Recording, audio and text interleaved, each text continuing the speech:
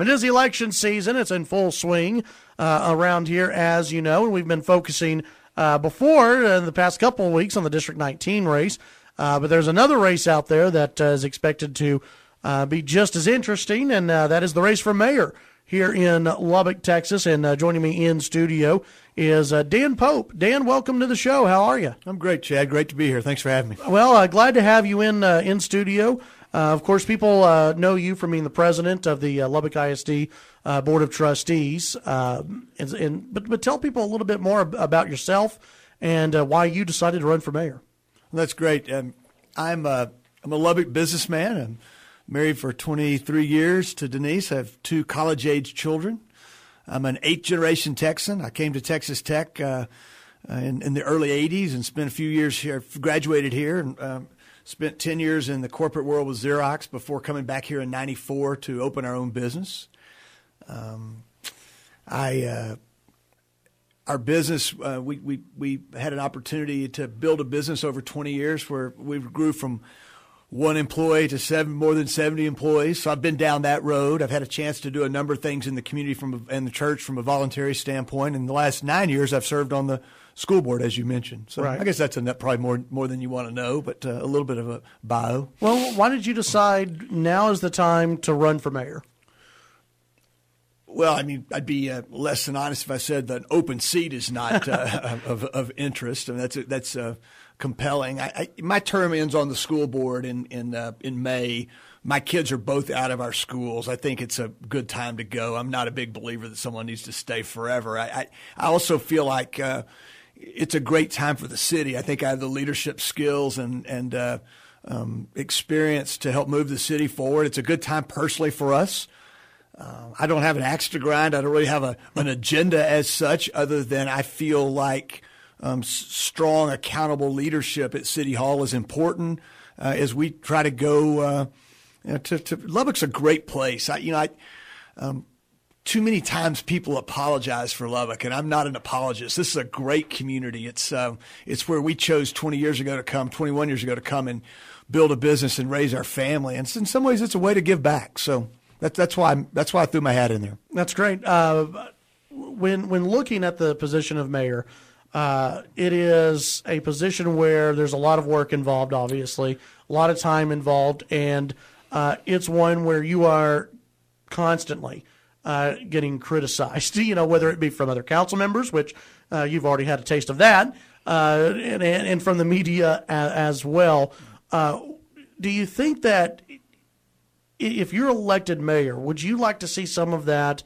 Is there something you could do to maybe stop some of the fighting on the city council? We've heard that from other people who have run for mayor before about trying to bring the council together and to calm people down on the council. Is that something that you would like to aim for, and is it doable?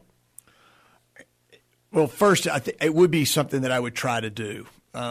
If it's doable, I believe it's doable, but only time would tell. I think the mayor's job is to bring everybody together and to try to make sure that all opinions are voiced, that all issues get on the table, that the decisions that are made benefit the greater good, that we don't make decisions for special interest or certain parts of town.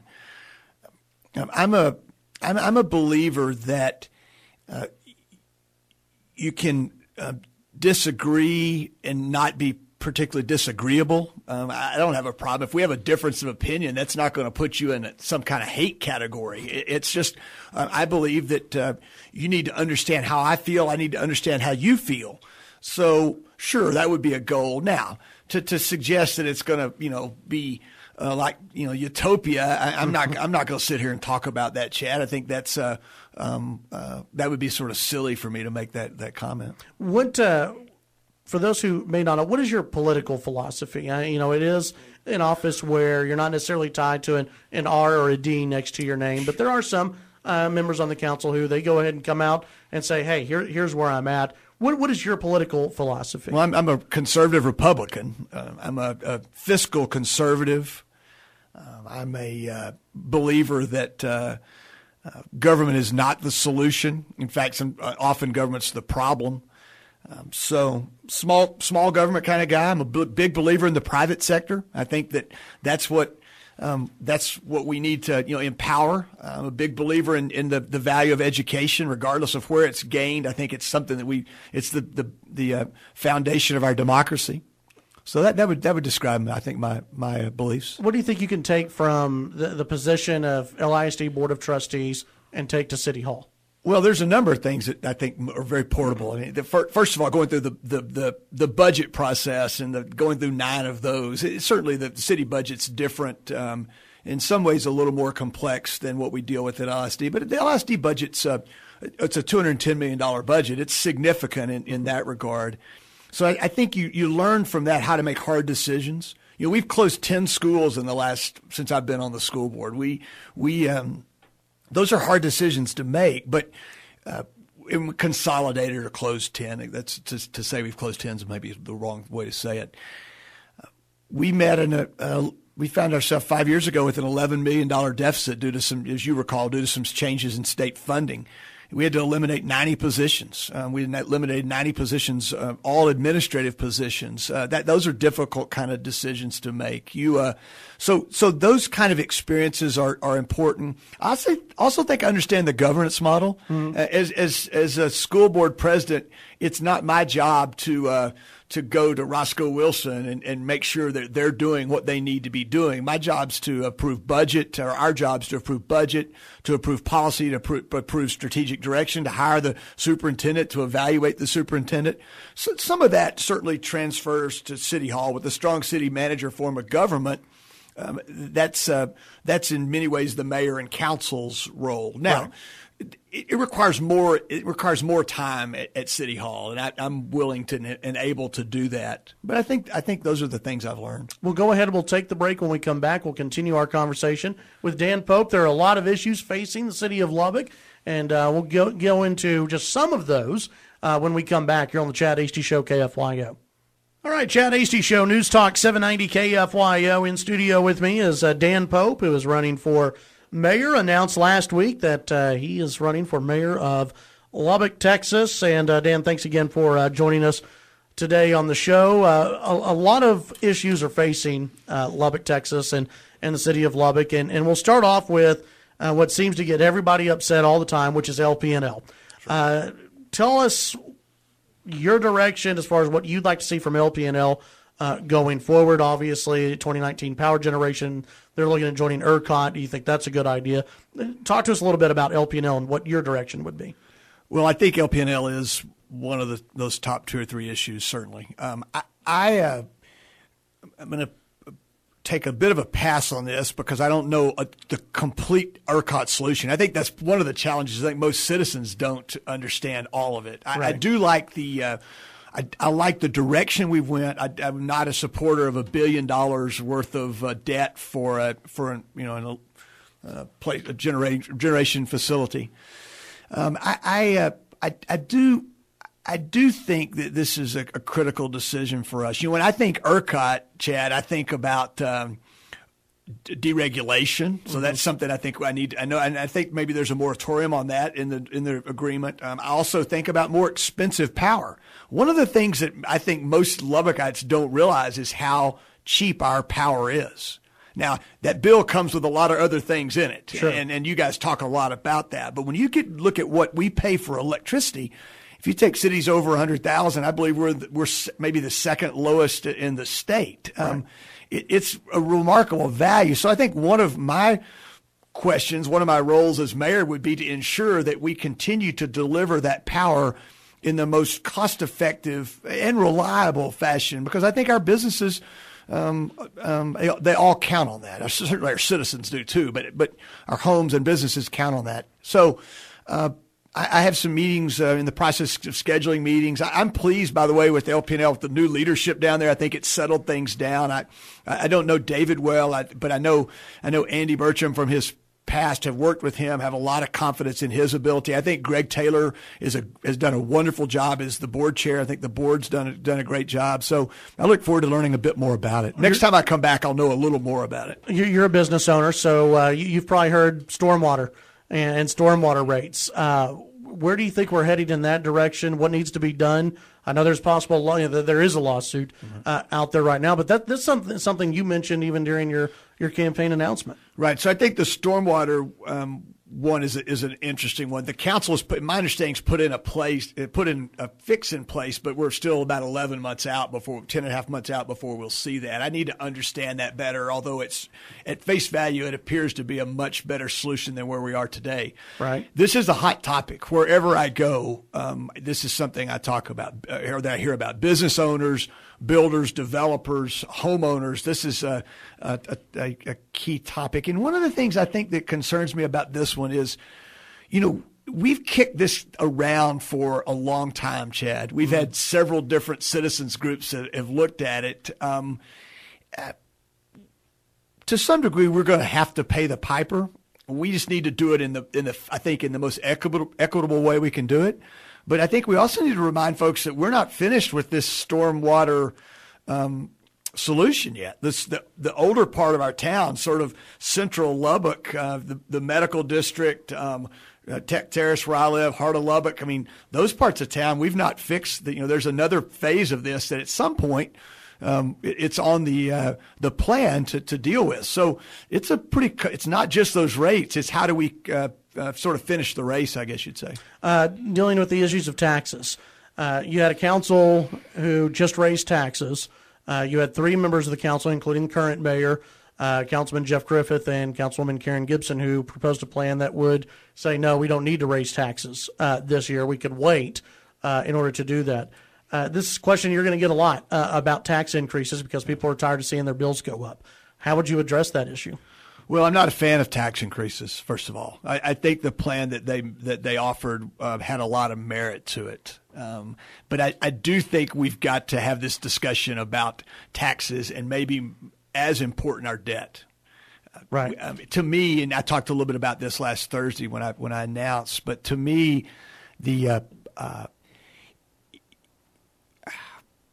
really have to have more of a discussion with the citizens about debt and these projects that go along with that. For instance, we're building a new fire station downtown. Mm-hmm. I believe that if we put that to the voters would have approved that. However, it's been our practice for the last number of years, and this is not just this council. This goes back several, but it's been our practice to issue COs for that debt versus the GOs or the bonds that you would issue after a bond election. I think if you could articulate a plan that developed by citizens for a period of time and then talk about how you would pay for it, shortest period as possible on that, then I think you get a good feel for what people want. I think we have to deal with, right in front of us, if we talk about taxes, is the police department and city hall and how we pay for that. Right. The last citizens group, the last bond committee that worked many, many hours, got lots of citizen input, suggested that we need a new fire station and a new police station. And we've gone a little different route on that, but those are discussions we have to have, because if we're going to fund those items, those are going to require dollars to do that. And that's a discussion that it's at the council level, but we've got to get a lot of input from all parts of town before we can make those decisions. Another big issue that faced the council this past year and will possibly face the council in the future, smoking ban. Private property rights. What are your thoughts? I'm not a fan of expanding the smoking ban. I think that's way down the list. I think one of the things we haven't talked about that's critical and the next council will deal with is hiring a new city manager. I believe that's a big piece of what we're trying to accomplish, because City Hall needs to be more responsive. City Hall needs to be more accessible, and good leadership will help with that. And that's a big one that the next council has to deal with. I've got some experience having helped do those or make those kind of decisions in the past, and I think I want to focus my time on that. It's the smoking deal to me. But it's going to come back. It will come back. To me, it's a non-starter. That? No, I'm not in favor of that. Okay. I don't know that. I don't know exactly how it came up before, but to me, let's prioritize first things first. And I don't want to get down into that's back to the point about government. What role does government have? I think the policy we've got in place today works very well for our city. I was here when we put it in place, and we worked through it, and I think it was a fair policy. As we go down the road, certainly things change, but where we are today, that's not something that I could support. Let's see, current police station and plans for City Hall moving over to Citizens Tower. Where are you on that? We need a new police station. I mean, I know that well. That police station is abysmal. It's not safe. So I'm a big supporter of that. I have not seen the plans, but the question I would have about moving the police station to City Hall is, do we really want to spend that kind of money to move the police into what will be about a 75-year-old building by the time we move them there, 70-year-old building? That to me is we really have to think through that. I don't know enough about the decision to move to the Omni building. If we can do it for what they've said we can do it dollars-wise, then maybe it's something we should look at. But I need to know a lot more about it. And I think a lot of citizens need to know a lot more about that, Chad. Yeah, you seem to be a little iffy on the Citizens Tower. Is this one where, as a business owner, you look at it and say, yeah, I've seen quotes before come in, and sometimes those don't always pan out. Well, I think my experience building as a business owner, but maybe even more importantly, we're finishing finishing a $199 million bond package at LSD, which we did, as we said we would, without raising taxes. But you learn that sometimes you expect something to cost X when you're doing your planning, and it may cost X plus 20%. Well, X plus 20% on Citizens Tower is a lot of millions of dollars. And I think those are the kind of questions I would have. What when it comes to downtown redevelopment, the plan that we're on right now, is there any more money from taxpayers that need to go into it? How would you tackle downtown redevelopment? Downtown redevelopment is critical. Downtown redevelopment needs to be a private effort. I mean, I'll point to Buddy Holly Hall. They've raised over $80 million, all private dollars. That's the way we need to go. The city needs to get out of the way, help as they can to move barriers out of the way, maybe take the electric lines underground and some of the more infrastructure type things. Sure. But let's turn the private sector loose. Let's see, in about 30 seconds, tell people what they need to know about you. I'll spend the next 120 days meeting people, doing a lot of listening, trying to understand the issues better, educating myself, but also understanding what's on everybody's mind. You'll see our campaign be very open across the community, and probably not a lot of active campaigning till after Super Tuesday. All right, great. Dan Pope, good to see you. Thanks a lot, Chad.